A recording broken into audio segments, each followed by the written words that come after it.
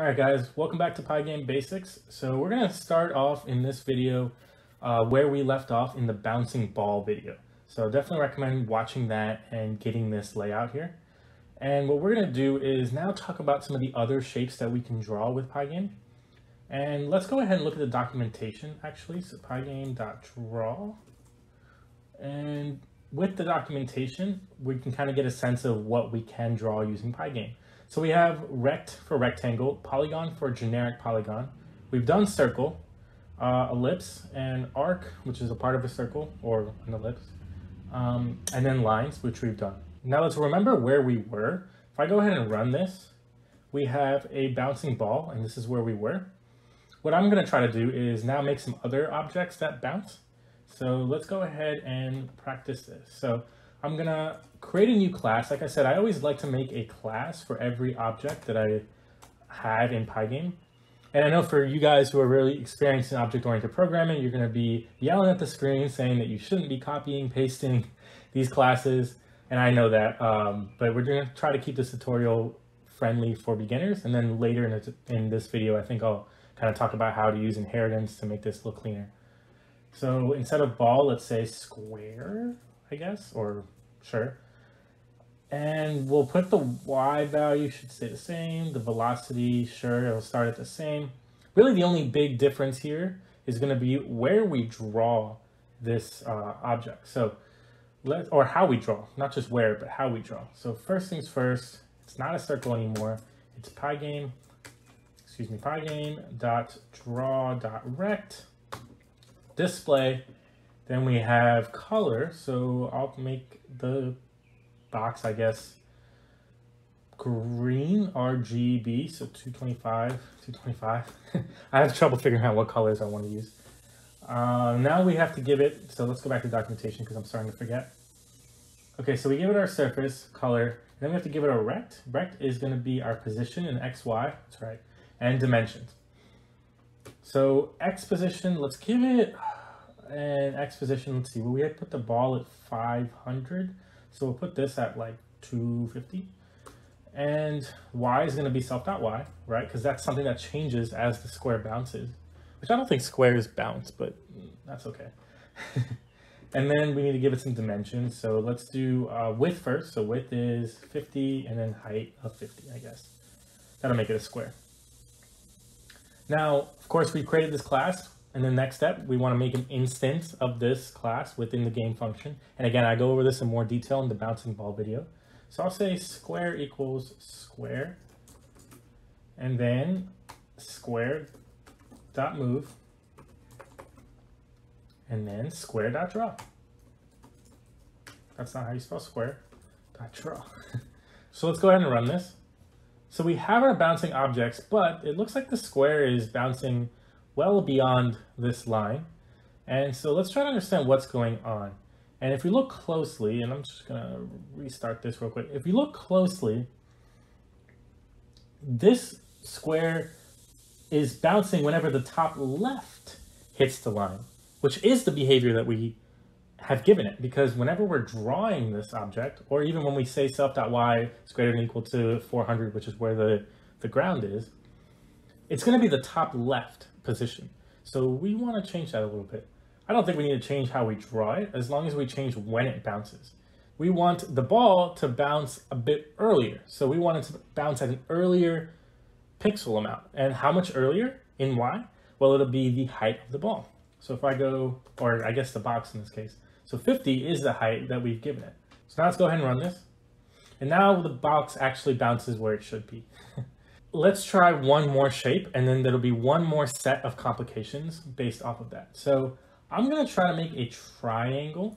Now, looking at here, which is all our shapes that we can make based on the documentation of Pygame, can we make a triangle?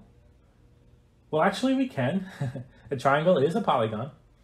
So let's go ahead and click on polygon. Let's look at what we can do with the polygon. So surface, color again, and points. Now this is where it's important. Points are either a tuple or a list, a sequence of 3 or more. So we could just make 3 for a triangle. XY coordinates that make up the vertices of the polygon, the vertices of the triangle for our case. So the form that we need to do this in is like this. So it's going to be a list of tuples or a list of lists. So let's go ahead and try to implement this. So again, I'm going to do the forbidden copy and paste. And let's run triangle.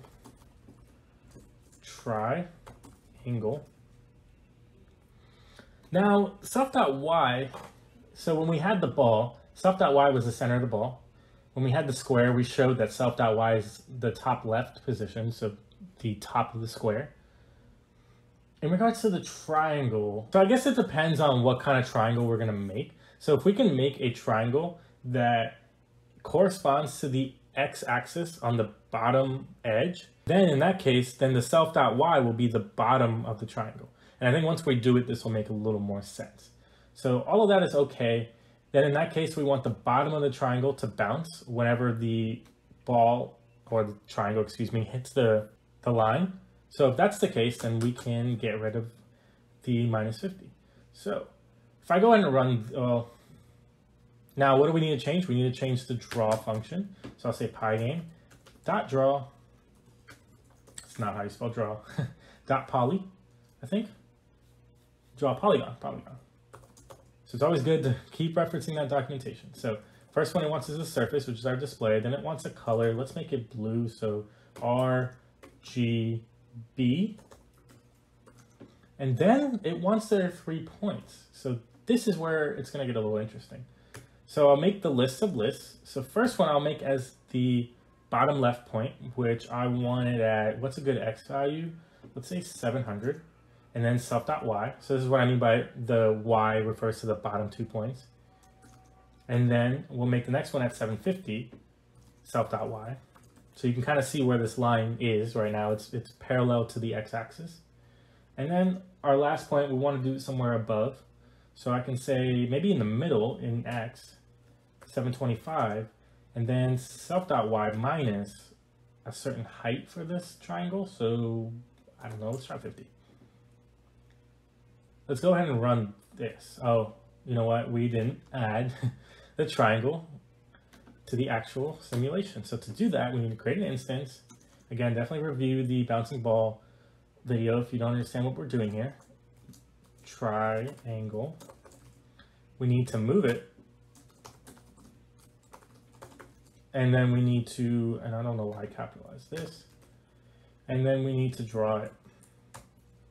And I like to keep these little spaces within the function. I'm not sure if that's the PP8 rule book on Python, but again, this is for the sake of the tutorial. I think it's a little more understandable as to what's going on. So let's go ahead and run this, and we have our bouncing shapes. Now you might be wondering why the square does not bounce in the same rhythm as the other objects. It comes down to the fact that their move is a little different. Right, because the square is going a little bit less far than the ball or the triangle, and so we're going to get a little bit of a different pacing between the bounces, but that's just the way the physics is, so that's okay.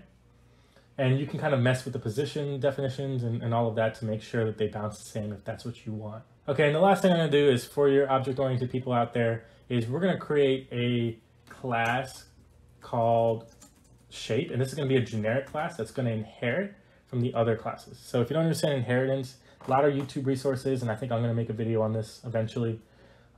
So you don't have to do this. This is okay to do it the way we did it before, but the proper programming way of doing this is creating a base class that uses all of the information of each of these classes that are the same, so that way you don't have to kind of rewrite any of this stuff. So what is the same between all of these? Well, the init.